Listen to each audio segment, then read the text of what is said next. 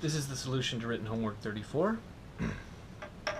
Okay, so we're asked to plot a piecewise defined function.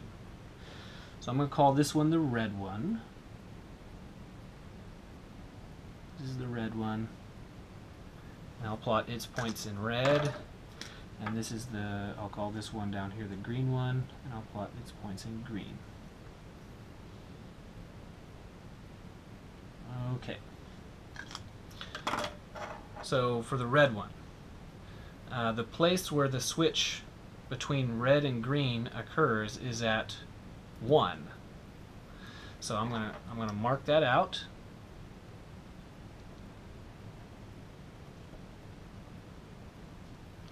X is 1. That's where the switch occurs.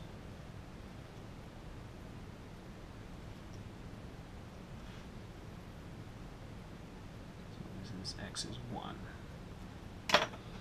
Okay, now X is less than 1. So that means to the left of 1. So this is the left side.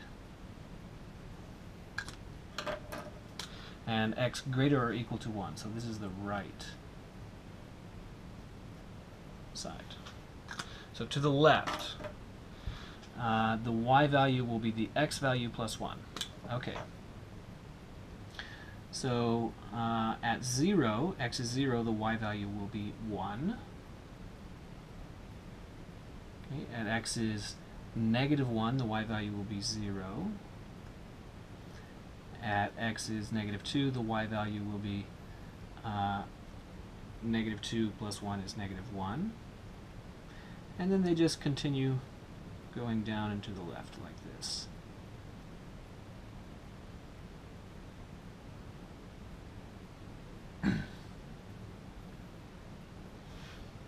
Okay, and then at the X value exactly 1, it should be, this would be 1 plus 1 is 2, but that's not part of the red bit because it says strictly less than, so I'm going to draw this point open.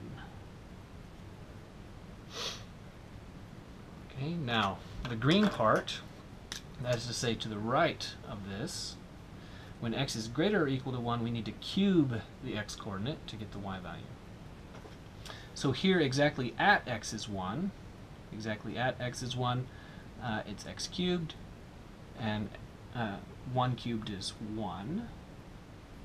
And then we move over to 2, 2 cubed is 8, so that'd be 1, 2, 3, 4, 5, 6, 7, 8.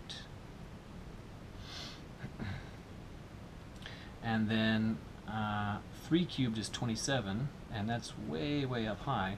So that'd be like 1, 2, 3, 4, 5, 6, 7, 8. So if that's 8, it'd have to be 3 times this high. So that'd be like way up here. So you don't have to plot this one. I'm just plotting it for fun. Okay, then connecting these dots, it would look like this.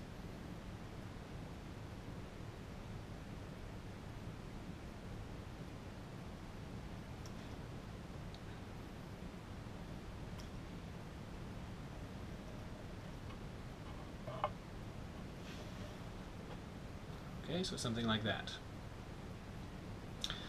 Okay, similarly, for this one, I'll call this the red one.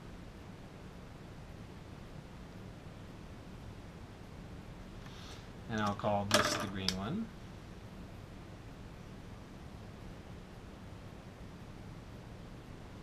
And because this says X greater or equal to 2, this is again referring to the right side. And this is referring to the left side, except in this particular case,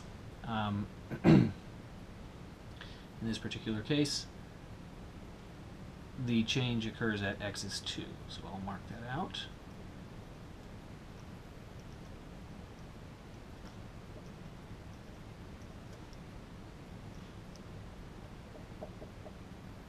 So to the left of X is 2, we're supposed to do this, and to the right of X is 2, we're supposed to do that. Okay.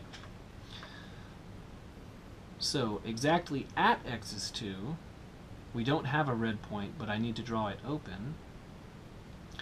So 2 squared minus 2, that'd be 4 minus 2, that would be 2. So that would be here. So there's an open red point there.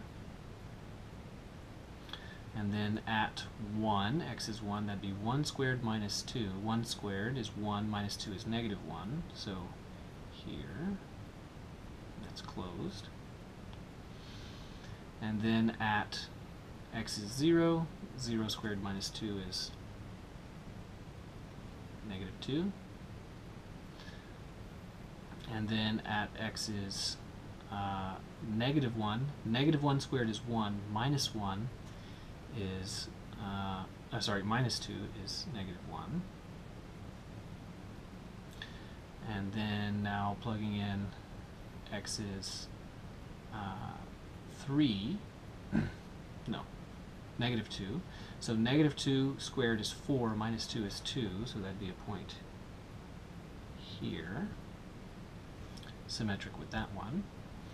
Now plugging in 3, that'd be negative 3, that'd be 9 minus 2 is 7, so 1, 2, 3, 4, 5, 6, 7.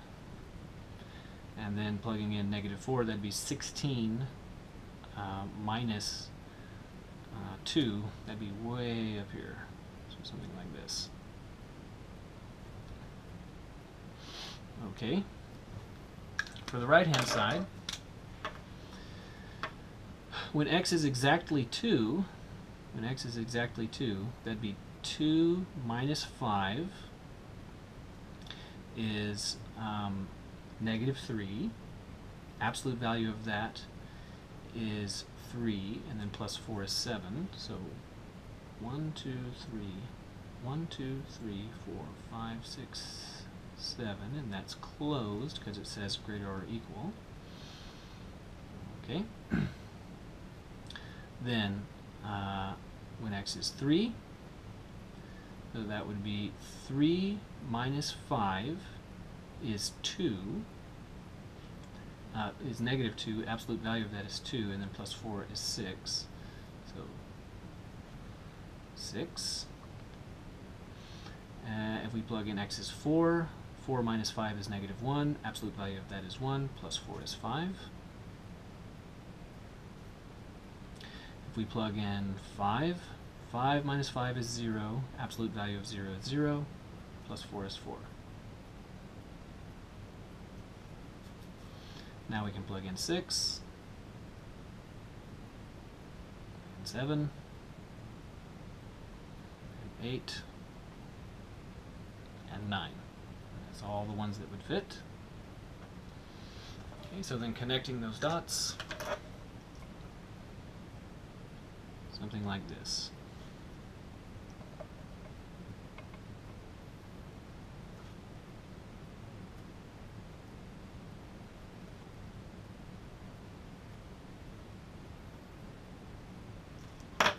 And that's the answer.